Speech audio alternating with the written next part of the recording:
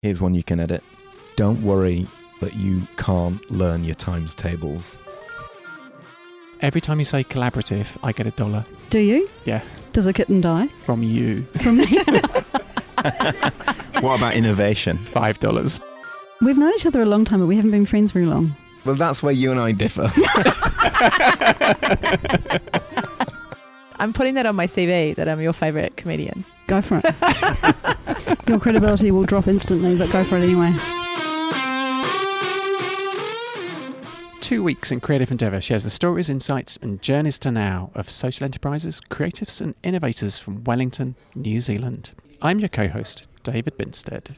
Secret owner of All Gold and Fabuliciouses, I'm happy to welcome back guest co-host Jen O'Sullivan. It's me. Hello. Thank you for having me. Really grateful for episode support from BizDojo, Collider Wellington and our Patreon patrons, and also Garage Project for continuing craft beer support. Just a very quick disclaimer. Our guests here are here today in a personal capacity, talking in general terms about perspectives related to their professional practices. Our first guest is an insatiable supporter of the arts and culture, personally favouring discerning films and demanding theatre. Middle of the road is definitely not her bag. An accomplished chemist, engineer and stunt woman, that last one might not be true, she loves travel anywhere involving food, art or culture. With a Bachelor of Laws, multiple board and advisory positions, and co-owner of Gibson Group, a high-profile film, television and visitor attraction production company. Amongst a long list of other awards, she was awarded ONZM in 2016 for services to theatre, film and television, and her main role is currently the director at Auaha, the New Zealand Institute of Applied Creativity. She's a self-acknowledged optimist, pragmatist and pessimist, and celebrated patron of arts and culture. 2 weeks in creative endeavour, privileged and a teeny bit scared to welcome Victoria Spackman. Hello, nice to be here. Did you like your intro? I did like my intro. Our second guest almost became a coal miner, but took a different path into academia. Bigly into environment and hiking, science and technology and design, and a self-described unexpected success with public speaking and MCing. Stated superpowers are a photographic memory for images and, interestingly, dyslexia, which have served him well in graduating with a Film and Media Studies honours degree from University of Glasgow and subsequently a doctorate, PhD, in Sociology and Cultural Studies from Lancaster University, UK. Visiting Professor in Film and Media and Associate Professor in Design, keen traveller and collector of wit, 2 weeks in creative endeavour. Really pleased to welcome the very learned Dr Leon Gurevitch. Thank you very much. Although I have to say, I'm going to cringe over the successful speaker. No, I totally thought you owned the Te Papa Talks VR MCing. I thought that was incredible. That's true. You did a good job of that. Thank you very much. But it's less that I feel like it's successful. It's more that I enjoy it, and somehow at some point I would never have thought that I would enjoy it when I was younger. I would have always thought that I would hate standing in front of crowds and talking. Oh, so the surprise is that you like it, not that you're successful at it. He's successful at everything, so that's not a surprise. You make it look easy. There's lots of things I do find very, very hard. Do you know what happened? I was at a friend's wedding in France when I was about 21, and I had to give a best man speech. 80% of the people in the room didn't speak English, and somehow they all started laughing and I realised it was something to do with the performance. And I'd never expected that I'd be a performer in front of crowds. And somehow it happens. Victoria, just tell me very, very briefly, before we get into the juicy stuff, about how your week's going. My week is going well, actually. I'm week 5 of this new role, and so every day I turn a corner and meet someone new and cool, interesting and just great. And every day I get new information about something I need to know, and every day I've got more questions, and so I've got this really full brain of great information, cool people trying to achieve excellent things. So it's going really well. I'm just so excited by it. Yeah, I just love that there's a building dedicated to creativity. Like, I'm just like, it's just, I think the general idea of it. Yeah. You know, like, because so, like, it's really nice to just apply that label to all the stuff that I do rather than going, well, I'm a producer and a performer and a director. Yeah. And sometimes I write things down and sometimes I perform them. And creativity is extremely powerful, and we all need more of it. Yes, please. And it needs to be applied and respected in loads of different places that it isn't. And part of my campaign is to bang the table on that one and make sure it gets the profile it deserves. And that building will bring some opportunities to do that. I look forward to job opportunities. Just saying. I'm getting a master's. Just saying. You're on the list. Yes. I just want to say that I've just been doing a paper in creativity, and I've gotten all A's so far. Just want to say. Just saying.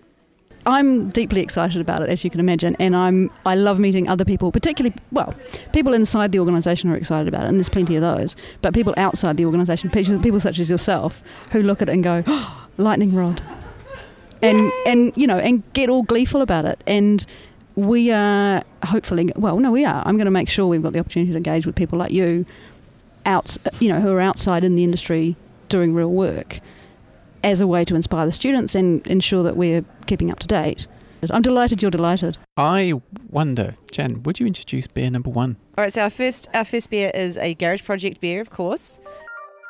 Briefly interrupting the show because I wanted to introduce you to one of the BizDojo team members. My name is Eloise and I work at the BizDojo. I'm the community coordinator here. What advice do you have for someone who's thinking about trying co-working? I think go bigger picture, what's your eventual dream, and think about how you can get support for that, because I know sometimes when you're working at home it seems like it's all you and it's you against the world and you with just your idea, but there are so many people in this space who are not here to get up on anyone else. They're just here to be in this community, get on with their ideas, but also be there to support others. And that's what we really are like so big on here, is the collaborations, working together, the growth. Like, we're all here for a bigger picture reason, and that's to be in something all together. And that's what I really, really love. People saying, say, walk in here and they're like, oh my gosh, like this is what I've been missing sitting at home with my dog or my cat. Like, this is what I needed. And the free coffee helps as well. Thanks, Eloise. Now back to the show. Hop lovers, do not despair. We've stretched credulity to its limits to bring you a hoppy treat 400 years before the first IPA took to the seas. To do this, we've brewed DIPK, Double India Pale Kolsch. Kia ora. Kia ora. Oh, yes. Well, I think I should put my hand up now and be honest about the fact that I brushed my teeth just before I came out. So how does it taste to you then? It tastes like beer that you drink after you've brushed your teeth. How about you, Victoria? Initial impressions? It's quite bitter. It looks like very strong LMP. I like the fact that it's got some life to it. It doesn't smell like it's got life, but it tastes like it's got life. It's got some oomph and some responsiveness to it. Are you Garage Project devotees already? Ironically, yes, I actually am. On an evening, I would opt for a Garage Project IPA. How about you, Jen? What are your thoughts? I like it. I don't know why. Anybody like to take a guess of the alcohol content? 6 alcohols. 6 dancing boozers. I'm going to go for 5.4. 5.4. Jen? 4. I'm betting Victoria looked. A modest 7.5. Oh. It's incredible, isn't it? Because it tastes quite light. One without cheating. Sorry, I don't know that concept. And can I just say, it wasn't a competition. It was a conversation. But we do know it will be on the next beer. exactly. And we know that you think conversation's a competition. Oh my God, I'm hiding the other beer now before. So when would you find yourself drinking this particular brew in the future? Next time you take me out for a drink. Hey, Stuart. There you go. When would you drink this, Leon? Well, do you know, that's an interesting question for me, because the one thing I do miss about Britain is that the pub culture, where you could go to a pub any night of the week, there would be 2 or 3 in the town that you're in, and you would be guaranteed that there would be a couple of people you know there. So it was like a second living room, and you would go and drink a lot of beer with them. And in New Zealand, you have to set it up a little bit more, I tend to find. Leon, final thoughts and a score of some kind. Well, I can see that I've drank most of mine to get through the toothpaste. And well, do you know, the funny thing is I've actually tasted this before. I've actually drank this before, and I would go for a 7 or an 8 out of 10, which is probably not your Likert scale, but Good. How about you, Victoria?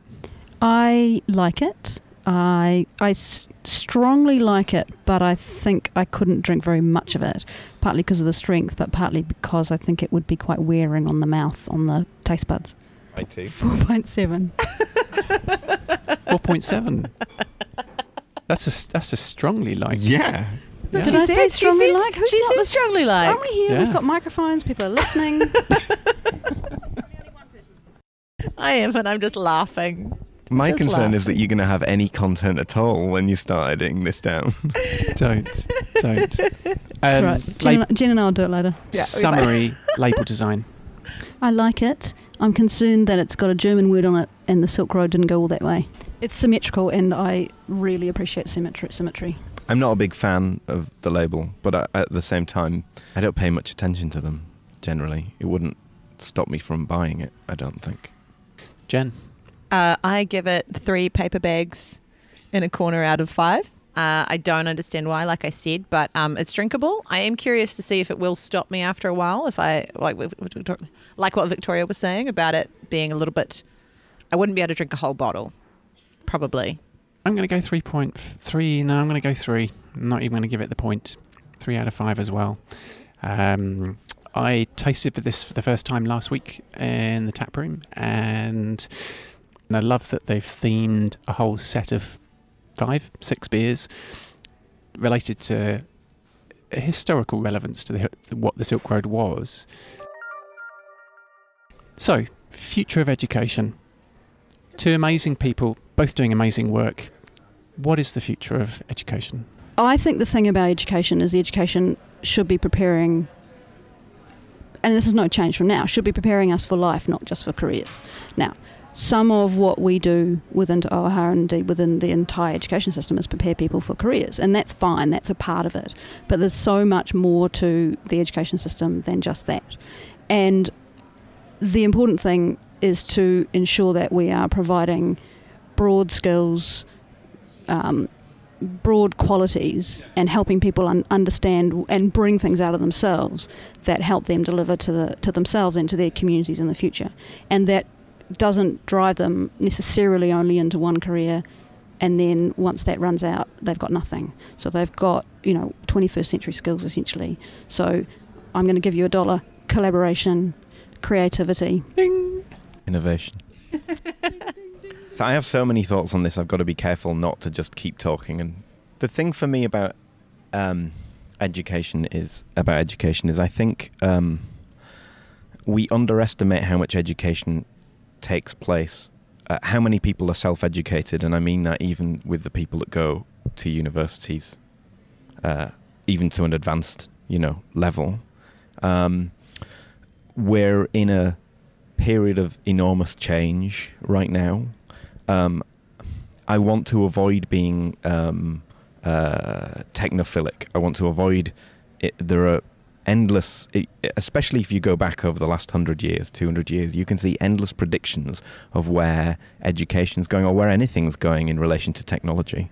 And most of the time what you find is they were invariably wrong or ridiculous. So I think you've got to be careful when you're predicting a long way ahead. That the only certainty with predicting the future is that on a long enough timeline you'll be wrong, I think.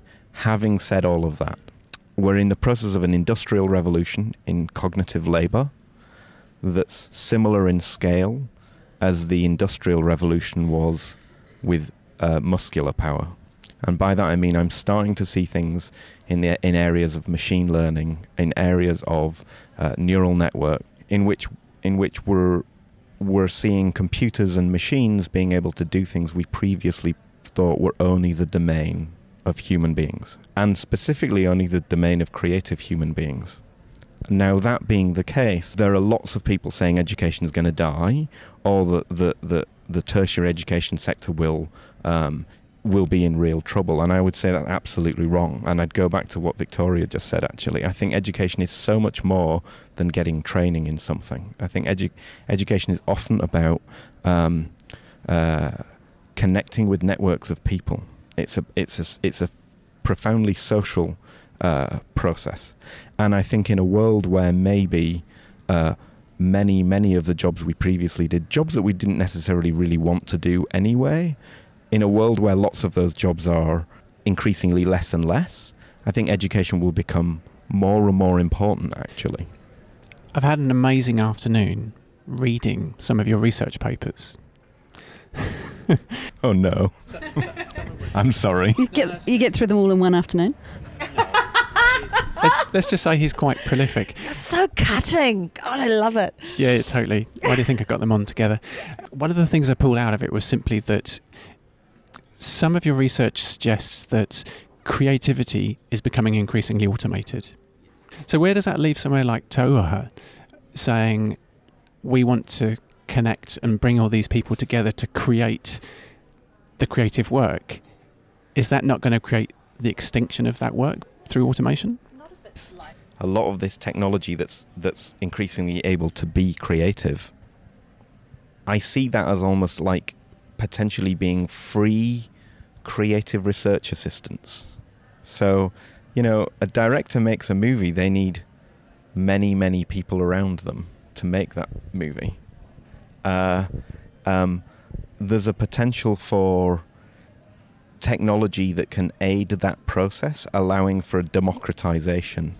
There are lots of people that would like to be a director, but they could never utilize all of the skills that they need because maybe their career just doesn't go that way. The potential for those kinds of leveraging increases when you have machines that can do creative things. And I also think you've got to be careful when you say it becomes a complex question of what is creativity and what kinds of creativity are we dealing with, because I think there are also what's interesting is what we deem as being creative, the goalposts of that shift. So every time we get a machine that can do something that we previously said only creative humans could do, that then becomes something that's not creative. So then the humans fill in the next part, and it pushes the humans to the next level. Exactly. The machines fill in a piece that we thought only humans can do. And what that means is that those machines are pushing humans even further to even greater heights of creativity, of innovation, of opportunity to solve interesting things in interesting ways. And the more we get between disciplines and across disciplines, the more interesting that gets, and the more the world and society and communities benefit. Yeah, it's the whole like standing on the shoulders of giants. I start my creative practice learning about what other people have already done so that I can do the next thing. I don't have to go through the whole trial and error. There's no need for me to do that. So if you've got a machine that can do part of that for you, then yeah. Stand on. Yeah. So does this relate to the dismantling of what I'd call layman's terms, the traditional silos of science as distinctly different from art, as distinctly different from, within each of those sub-silos? Are you suggesting that they're going to be, the future is a transition towards much more cross-functionality between them? Absolutely. I think so. And, there's plenty of evidence of that, and I don't think it's new either. I don't think it's a new breakdown. So there's stories about Einstein's brain, and Einstein was apparently an incredible violinist. And when his brain was dissected and sliced into very thin pieces and photographed, apparently the brain's gone, but we still have the photographs. There was a piece of his brain that was larger than normal humans, and it's the piece that is grown by playing music. So he was a mathematician working with a musical brain, and he's probably the greatest brain we talk about ever. I think we always want to think it's going in one direction or another. I think there are going to be people who specialise and remain specialised in one very, very narrow area, are very productive in that sense. And then there are other people who increasingly are doing exactly what Victoria said, which is the cross-disciplinary making connections. This distinction between the sciences on the one hand and the arts on the other is a false distinction. It's Yeah, and if you look at it, it's really a product of the Industrial Revolution. If you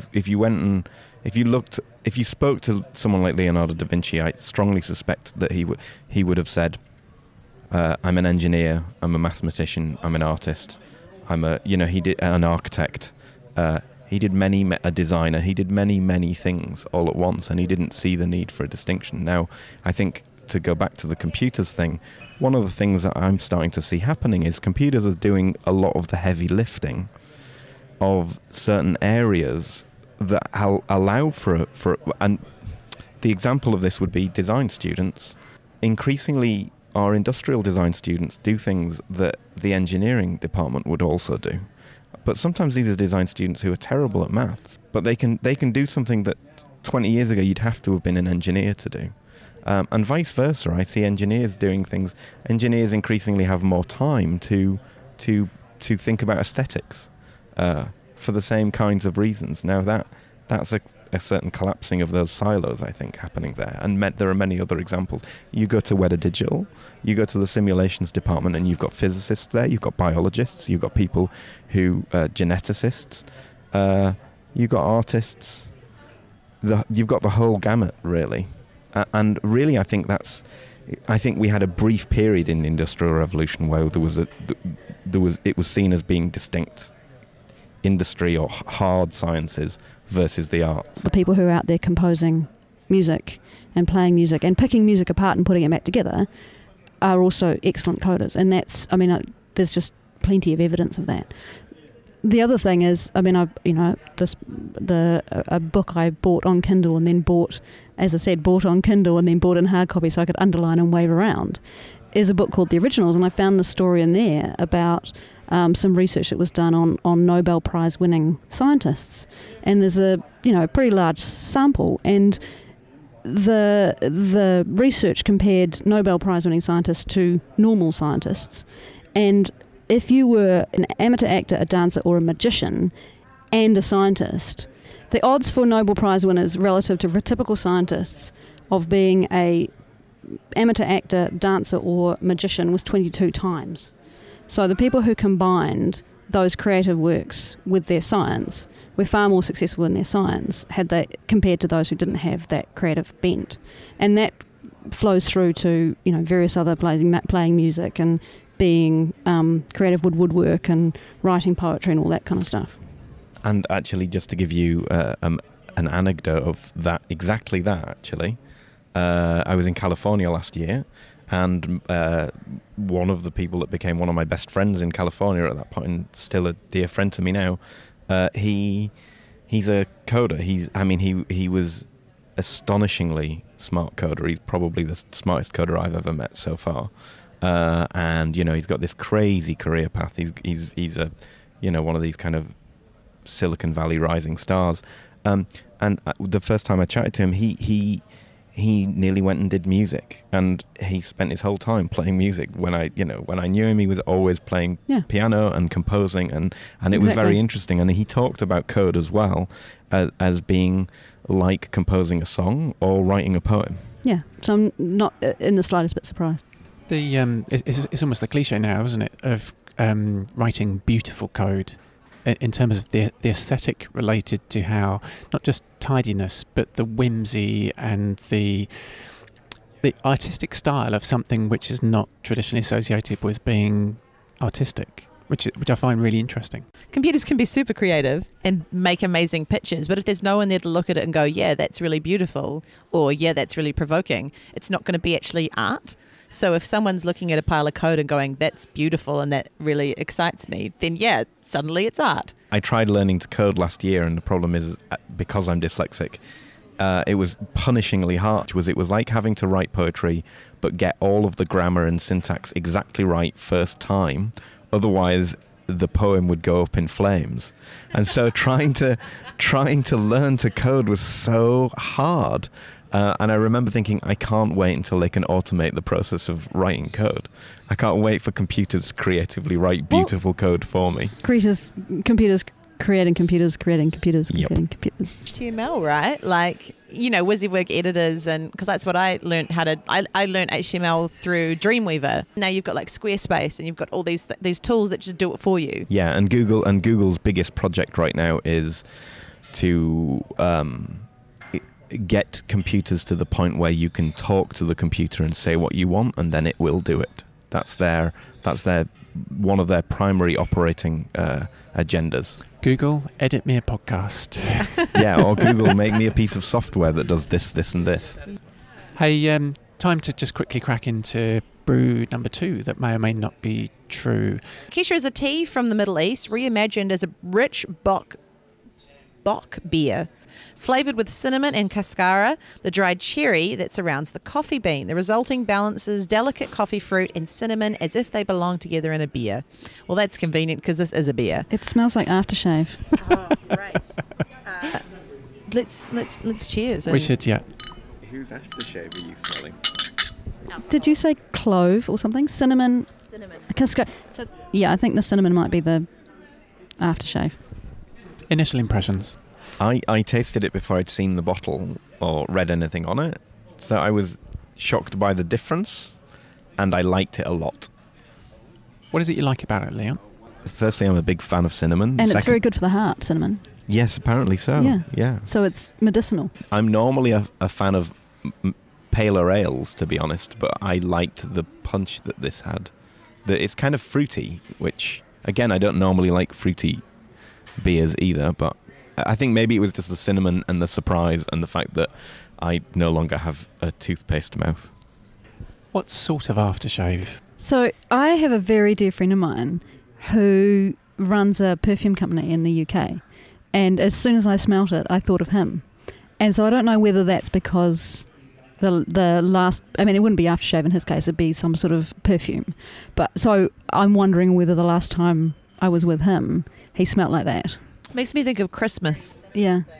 The cloves, is there cloves in it? Cascara, which is the dried cherry that surrounds the coffee bean. I was going to say, it's almost like a beer equivalent of mulled wine, only it's cold and slightly fizzy.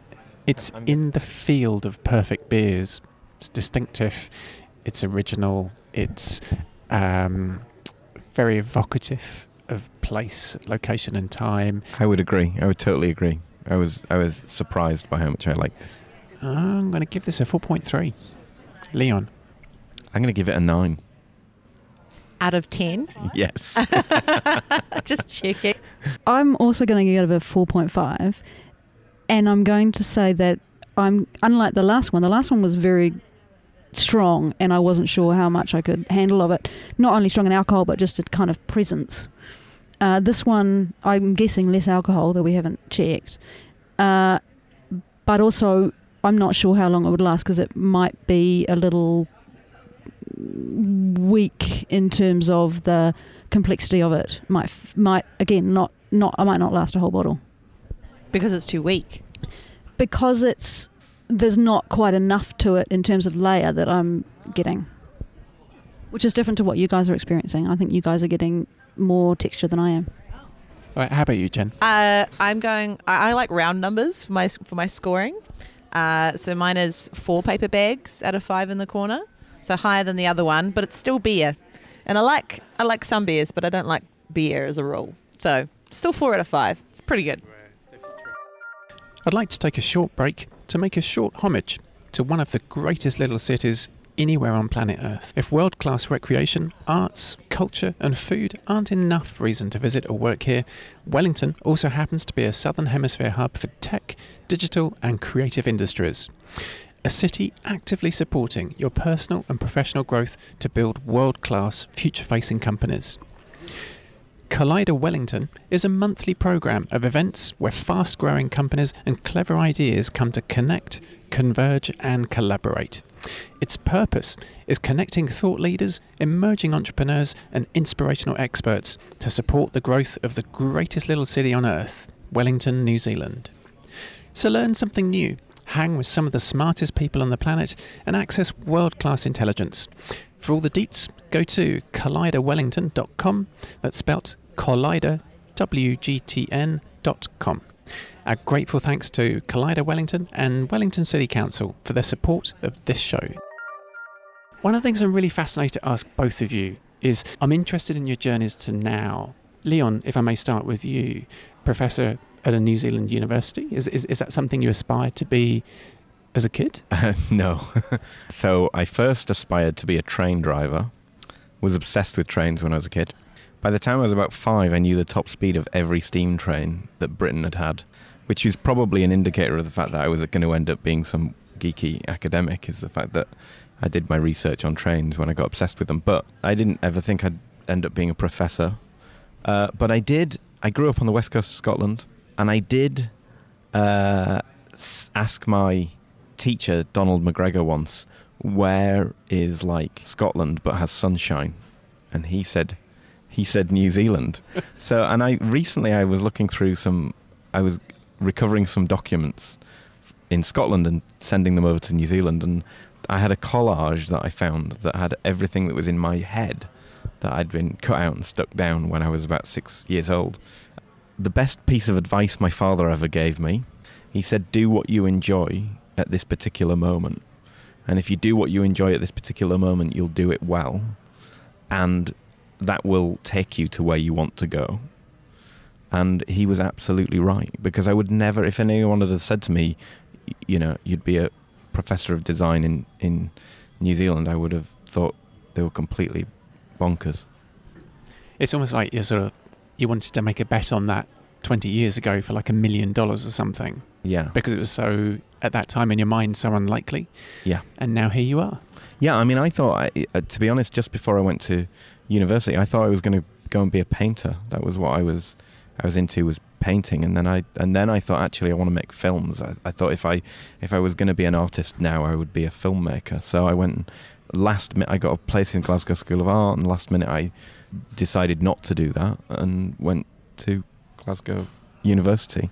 And then at the end of that, I thought, right, okay, I'm interested in people and how people behave and human behaviours and how we structure our society. So I thought I'll do a PhD in sociology.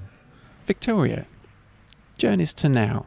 I've got a long-standing and very strong relationship with the power of words. I did languages at school. I've got School C and bursary and whatever else in various languages. My first degree is in foreign languages. And the law expresses that as well. The precision that you have to use with words in the law is very rewarding to me. I like that a lot. There is a word for that, and it's pedant. But it's my relationship with words has been really great. I'm very conscious of the power of words and the influence that they have. And so theatre and film is the same. Storytelling is the same. So there's that thread that runs through everything I do. You know, even when I'm lost for words, it's because I want the perfect one. I ended up at the largest New Zealand film and television production company for 3 and a bit years. And so I was able to combine the law with the storytelling with the creativity. And then when I came back to Wellington to do a similar thing for the Gibson Group, you know, equally rewarding, different organisation. And then it's kind of progressed from there. Again, the other part of my life, the other part of what I do is creating platforms for safe environments for people to be unsafe. So safe environments for people to be creative. Victoria, I'm really curious to ask you, what is it about films that holds such an attraction to you, even as a consumer, let alone as a patron of the arts? I love being told a story, and I love being lowered into a story. So the satisfaction I get, and the when I trust a storyteller and a group of storytellers, so a film or a theatre show are a group of storytellers coming together. The satisfaction of just going, okay, I trust you, you're going to take me on a journey, you're going to tell me something I don't know, you're going to teach me something I don't know, you're going to take me into someone else's world, is really, really satisfying. And that's the, you know, when I pick my favourite films, and I can't pick one, but when I pick the 77 favourite films, it's all about people I learn to trust, who are taking me on a journey that I'm fascinated by, interested in, settled into, shocked by, demanded something of. You know, all of that. That's what I found rewarding about the films. As one of the many roles that you've either held in the past and also currently hold as a co-owner of Gibson Group. Do you think that interest in and love for film and story has helped colour your professional practice? Absolutely. As a business person, when I was running that company and, shareholder and deeply embedded in it, I got to tell stories every day. I got to help others tell stories. I got to bring audiences and visitors along for a ride and to be a visitor and audience advocate. That was one of the things I did within that organisation was say, what does an audience member say? What does a visitor say? What does somebody who's coming along to this as a new experience with them? How are they, entering into this story?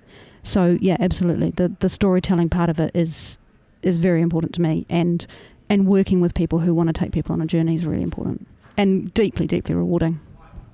Can you, either of you, see yourselves producing feature-length films yourselves in whatever technology that is either just about to emerge or may emerge in the future? Yeah, when I left the Gibson Group as a day-to-day job, as you know, I retained my shareholding and my directorship of that company.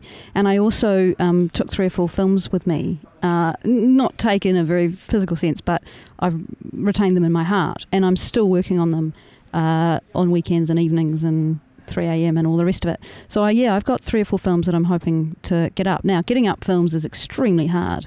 You've got to have the right script with the right people with the right amount of money in the right zeitgeist to get the thing made. So I'm making no promises, but I would really love to get the films that are sitting in my pocket at the moment, and they're the ones I believe in. So I'm looking forward to that. Whether it happens or not is in the lap of the goddesses to a degree, plus the luck I can create. And Leon, if you made a film, would it be about astrophotography? No. Well, so firstly, the first thing I'd say is Victoria's far more impressive than me on this score. I really wanted to go and make films, actually, when I was younger. It's really interesting. I just saw in The Guardian today an article on the film industry in Britain, and it said that nepotism is rife, that it's very hard to get in there. In fact, the entire media in the UK, because there's runs on the internships, and people who can afford to have an internship are the people who already have parents who can afford to blah blah blah blah. Totally agree. So, and interestingly, so all I wanted to do was make films, actually. But and interestingly, I kind of had a bit of an in because I have a friend who has just edited the most recent Star Wars movie, actually. But at the time he was working for the BBC, so I went when I was 17 to be a runner in London for a couple of weeks working for the BBC, but I remember seeing the degree of nepotism that this industry had and thinking, I'm not going to be able to break in here. This is going to be punishingly hard, even with the connections I've got, because what it was a lot of very, very wealthy young people with parents that were already in the media with a free place to stay in London. And I remember thinking this would be very, very difficult. So that's actually kind of what turned me off from going down that route. And in a way, I kind of wish I'd done it, but at the same time, I like what I do. So in terms of stories, films, I'd love to make. I've always had no shortage of ideas for things I'd like to make. At this point, I don't have the skills that Victoria has in terms of managing people or getting these things done all the time, actually. There's a new centre for applied creativity called Auaha. I don't know if you've heard of it or not, but I hear that they will be having filmmaking courses if you're interested in signing up. I don't think I don't need to go to a place to be taught creativity. So I've got half a novel written, but I've never finished it, and it's not something that you should ever tell anyone, especially not on a podcast situation. It's another truism, though, that everyone has a book in them, don't they? Oh, everyone imagines that they have a book in them. Yeah, that's why I wrote half of it, so that I could always pretend that, I've got a book. Victoria, the business of education got this distributed group of existing colleges and schools, which are each specific to radio, or specific to film, or specific to other elements of creativity. Can you just talk to me briefly, the reasoning and methodology behind why it is being combined? I think it will be powerful. I think that it's about, one of our favourite words. It's about collaboration and bringing all those disciplines into one place so they can cross-pollinate. The power of that building as the lightning rod for the School of Creativity, is that we will have amazing tutors, amazing students, and an astonishing facility in one place where that they can mix and match and work with each other in ways that we can anticipate and a dozen ways that we can't. Resistance is a really interesting kind of touch word. I'm just curious to ask in general terms if you've met much resistance. The interesting thing about this is it's a change process, and change is about loss, but it's also about gain. And people, as a rule, are very conscious of the loss, but it's hard to imagine the gain until you paint it for them. And one of my roles is to paint that opportunity, paint that gain, paint the purposes that we are working towards. And conveying that is difficult, but me doing it is easy because I am delighted and excited and thrilled by the opportunity and by what it is. And I personally gave up a reasonable amount to come and do this. I wholeheartedly believe in the transformative power of creativity, and being able to bring that to more people, both staff and students, and indeed the community, is what we're here for. And spreading that good word is, I find that easy. It's a matter of ensuring that people are coming along with me, and there are dozens of people who support me in that, so I'm not doing it by myself. The other thing about what Victoria just said, though, in terms of change, my experience of universities or tertiary education sector in general is that it's in a constant state of change. So in a way, it becomes about how you manage the change in a way that gets people on board. I think if you're in the business of education now, you're in the business of managing change all the time. The cliche that there are jobs that you're training students for jobs that don't exist when they first go in to their education is a cliche because I think it's true. Fundamentally, if education is about one thing and creativity is about one thing more than anything, it's actually about change. Putting two things together and making something new. I see young people doing astonishing things in education all of the time, and part of me realises it's because everything in their lives has been changing their whole lives, so they handle change very well. They handle new educational ideas. Often we learn from our students as much as our students learn from us, I would say, in that process. Years ago, students would come to university and they would perhaps gain, they might be looking for specific skill. You look at YouTube on any given day and it has hundreds of thousands of skills-based videos. If you want specific skills, you can get those specific skills. Yeah, but YouTube doesn't give you feedback. YouTube doesn't wander over and say, left a bit, right a bit, stand taller, tuck your knee in. What if you held it this way? What if you used this type of material? What if you thought about it in this way? And that's the important thing. But for me, again, what that does is it helps students gain specific skills. It's about feedback. It's about networking. It's about creating a learning environment. It's about learning from your peers.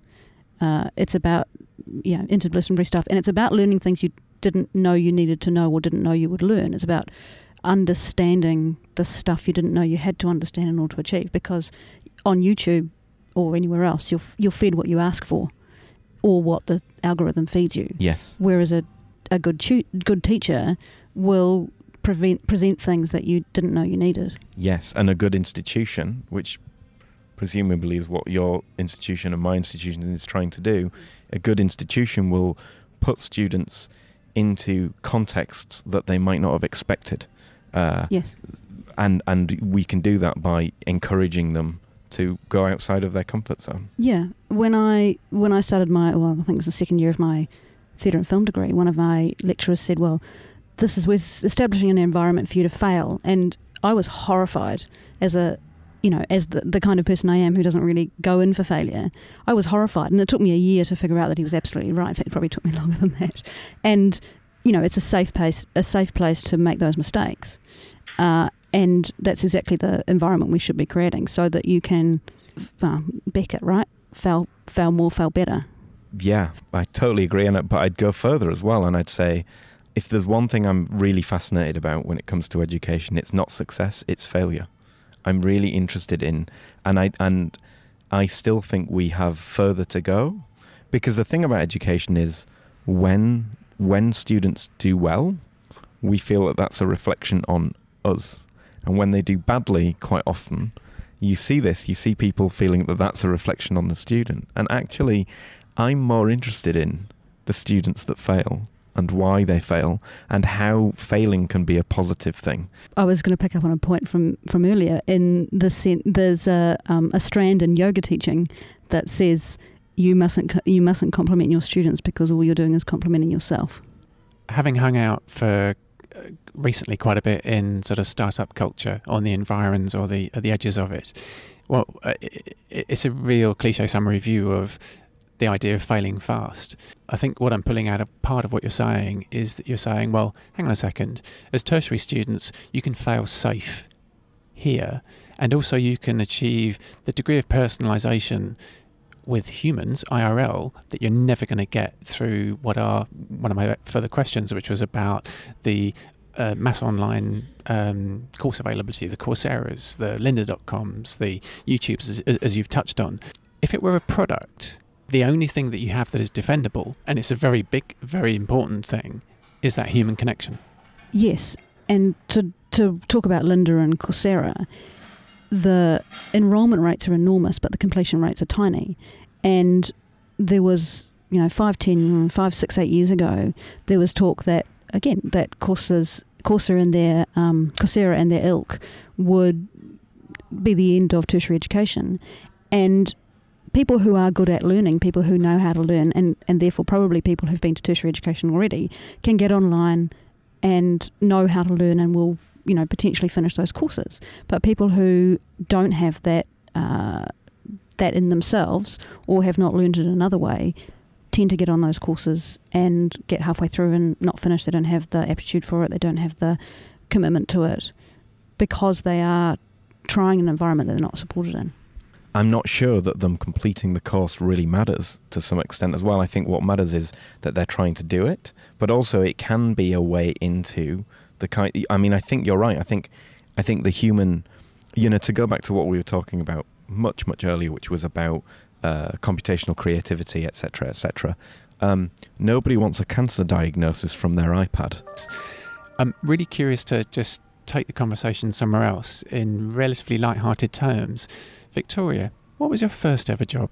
A job I had throughout my secondary school was working in a fabric shop. And I loved it because I love fabric and I love colour and I love all that stuff, and making decisions and choosing and creating and going home and cutting things out and all that stuff. The legacy of that is that whenever I fold anything now, it fits in one of the 3 sizes of the bags that we had at the fabric shop. Still 20 mumble years later. My worst ever job, I was temping. I can't remember what year I was, and when you're temping, you get all sorts of random jobs. And one of the ones I got, it was a logistics company of some sort. I can't remember the details, but they had some new software and they wanted to test that it was doing what they thought it was supposed to be doing. And so I spent weeks, days comparing numbers that had been printed out of a computer to numbers that were from a physical list that people had written, and finding errors. So there were errors in what the computer was doing. That was tedious. That was mind-numbing. And best job? Every job I have, other than the terrible ones, I just progressed to something more fun and cool. So I'm loving what I'm doing, and the opportunity it's giving me and the thrills it gives me are just going to continue. Leon, first, worst and best? First paid job, I grew up in a tiny wee village on the west coast of Scotland called Auaha. I cleaned holiday homes, was my first job. Okay, the worst is I worked for the Glasgow Film Theatre when I got to Glasgow, which is an art house cinema, and I was so glad to get this job. I was so happy to get this job. And on the second night I was there, they were showing the Blair Witch Project, which was a handheld camera, and the screen, they were showing it in Cinema 1, which is an enormous screen. And over the course of that night, 3 people came out and threw up all over the carpet, which was a very plush carpet because it was a very posh art house cinema. So I had to clean up 3 piles of sick that night, and I was just 18 and I was just glad to have a job. That's so good. And I thought that this was what it would be like every night, and I had to think seriously about whether I wanted to come back or not. But I did, and I didn't realise it got me a lot of street cred, because actually I never cleaned up another pile of sick ever again in there.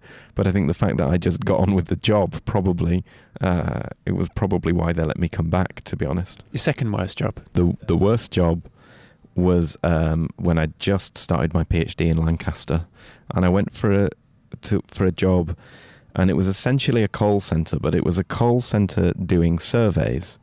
And I'd never worked in a call centre before, but I was fairly, I was okay on a phone and all the rest of it. Interestingly, they were gathering data, research data so what was happening was researchers around Britain were requesting that these surveys would be done. I'm just watching myself drop down all day. I'm going to have to skip questions or make them up. And this other guy said, well, obviously, that's what we all do. We make this up. And of course, I just started a PhD, so I was horrified, because it made me realise that these surveys that were being conducted for academic institutions were clearly complete nonsense. They had to be nonsense, because it wasn't possible.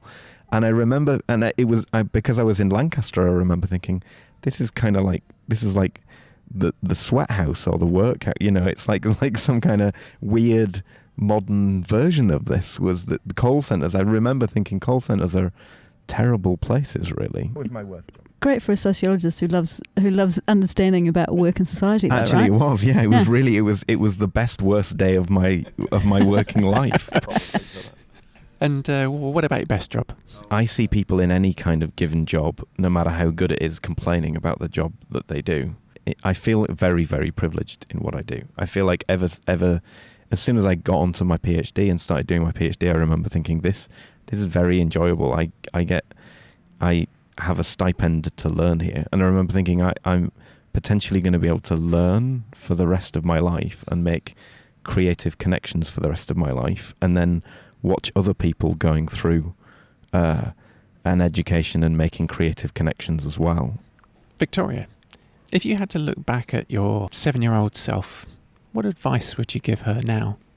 Probably not my 7-year-old self, but my slightly older self needed to learn to connect with people, be a bit more vulnerable, make a few more mistakes, understand that everybody is fallible earlier. And Leon, what would you have done in hindsight, looking back at your younger self? I think this is probably the case for everyone, right? But I wasn't a very confident kid at all, and I always thought that everybody else had the world figured out, and I didn't at all. I'd probably tell myself that most people are kind of faking it until they make it. I listened to an enormous amount of talk radio when I was a kid, and I read a lot of books because I was on the west coast of Scotland and I was really bored. And I think those two, if it hadn't been for those two doing those two things, I don't think I'd have got through education. Actually, I think I'd probably say, don't worry that you can't learn your times tables. If there's an analogue object, item or thing that at the current moment you can't live without, Victoria, what would yours be? I've got this really, really great spatula, and I use it for stir frying, I use it for baking, I use it almost everything. And because it's so good, it just cleans up, you can't smell anything on it. And it's really well, you know how you get a really good tool that's weighted well? This is a really well weighted tool. Leon, how about you? I have an object that's not a tool, it doesn't do anything, and but it has a story. I have a ring that was given to me by my mother that has been in my family for a couple of 100 years. It's a gold ring that was hidden under the floorboards in the Second World War in Milan because they had to give their rings to the Mussolini government. So they hid it under the floorboards and went out and bought a cheap wedding ring. So it survived that, but it's sold. It doesn't have a hallmark on it, but it's so it does nothing. But I couldn't possibly lose it. It doesn't do nothing. It does everything. Well, yes, it does. It does everything. And what I mean is I can't eat salad with it. What are a couple of the key things which are happening in your professional world? We are building this school. The school exists. We're bringing it entirely into one building. So as people see it growing on the corner of Keebra and Dixon, think of me, think of us, and think of the amazing work that's to come. If your kids or you are interested in the creative arts, then get in touch, because it's going to be a pretty amazing first year that we're building. And win a MacBook Pro. The big A from Te Auaha, which is on the side of the building and elsewhere around town, you can download that A and mess with it in any way you like. Only thing is keeping the dimensions of it, and send it back to us. And if we love it, we'll put it on our Facebook page, and you might win a MacBook Pro. So yeah, get amongst that. Upcomings for yourself, Leon, in terms of work, other professional interests and activities? First, I'm going to be shamelessly promotional about the School of Design. We have 2 programs, a user experience program on the horizon, and we also have a communications design program. So both of those programs are in the process of starting. They're going to be fairly major for us, because we're going to move from having 3 programs to having 5 programs. Where can we find you both, respectively, publicly, online? I'm on Twitter. My handle is Victorian Purple, as in Victorian, as in the age of Victoria, Victorian Purple. I'm on Twitter, although I don't use it an awful lot, but I am on Twitter, so at Leon the Vitch. Hey, you can connect with Twice Podcast on Twitter and Instagram at Twice Podcast, or via email, twicepodcast@gmail.com. It just leaves me to thank our supporters and sponsors, BizDojo, Collider Wellington, our Patreon patrons, beer supporters, and firstly, Victoria Spackman, ONZM. Thank you ever so much for giving time this evening. It has been a great pleasure hanging out with you guys. I missed Jen second half, but this was fun. And secondly, Leon Gurevitch. Thank you very much. It was a lot of fun. The students that are anxious about failing want to get the best grades possible in order to get the best jobs that they can.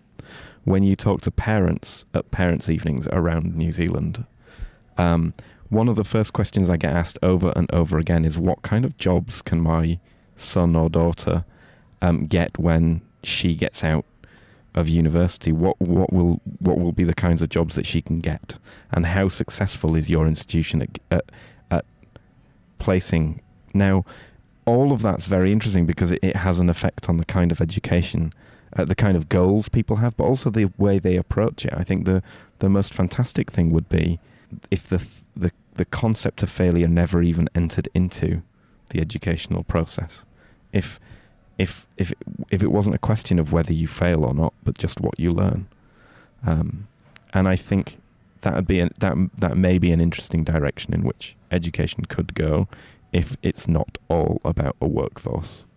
It's not about failing courses or failing qualifications. It's about the journey through which you discover what you can do and the limits of that. And if you're shaking right on the edge of something and falling off, then you know that that's the point where you don't go this time, but you might go next time.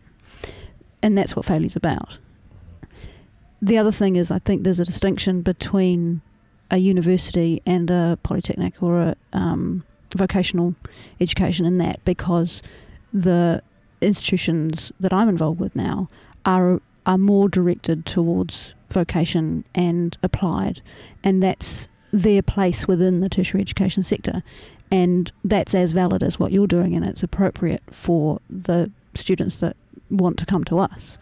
So and also we are providing them with a wider world knowledge as well, but we have a tighter focus on vocational education. Like the parents and caregivers saying to you, what jobs can they get?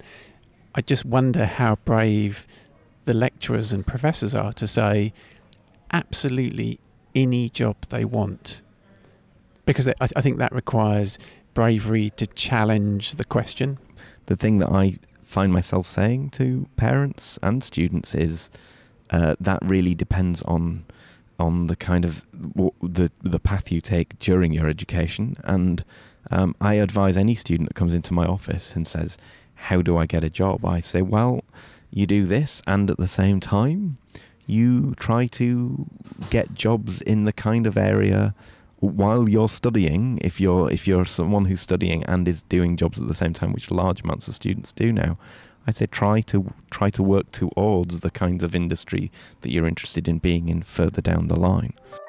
Hey, our second guest, I'm going to give you 2 intros. The first one, and then he just saved it by actually getting me some info. Our second guest takes photos and writes a bit. 2 weeks in creative endeavour, pleased to welcome Northern man Leon Gurevitch. That was the whole intro. All right. But because he just I'm snuck glad in I under, sent that email in just under the wire. snuck in under the deadline. Gurevitch, Victoria University Wellington. Just a few quick fire questions. What year was the university established? Got to rush you. 1904. 1897. 97, wow. Average research grade global ranking. I do know that all the universities in New Zealand are in the top 3% in the world. Victoria University Wellington motto. I'll take either Latin or English. I'm getting fired. What's that in Latin?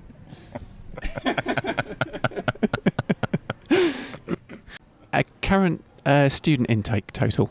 Victoria University Wellington. I'll give it to the nearest 1,000. We've got about 20,000 in total, I think. I'll take the first answer. Got last record 21,202. Spackman to Auaha.